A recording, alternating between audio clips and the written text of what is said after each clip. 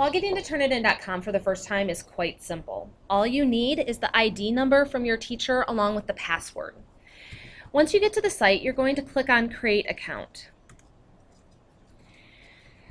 Then you're going to scroll down to Create a New Account and select Student. The class ID number, which was given to you by your teacher, will be entered first. Then you have to enter the class password. Next, you're going to enter your name first and then last.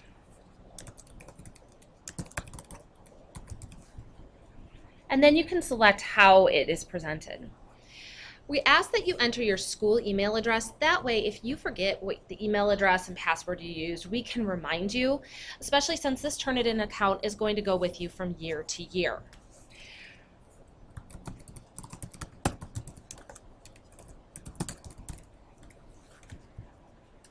Then you're going to enter a password.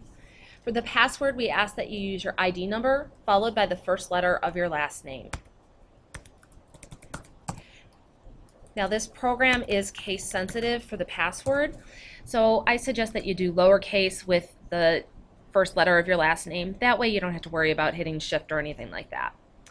The secret question is so that if you forget your password, the program will ask you the secret question, you give the answer, and if you answer correctly, they know you are who you say you are.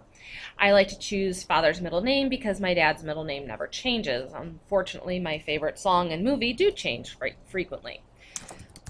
So I will enter that in. Last thing you have to do is just agree to all of the agreements, the policy of the program, and click on I agree. Voila! Now I am in Turnitin.com and I have access to my English 1 Honors Period 4 class.